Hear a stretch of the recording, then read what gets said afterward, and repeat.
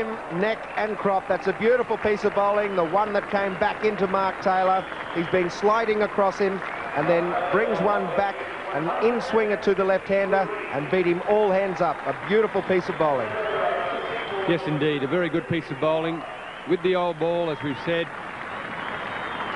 Mark Taylor's been there for nearly 6 hours, and we've beaten him with the in-swinging Yorker to finish a marvellous innings from Mark Taylor, his 14th Test century for Australia, his 68th Test match, 123 in the end, as people in the member stand in the standing ovation. And the Australian captain out-bowled for 123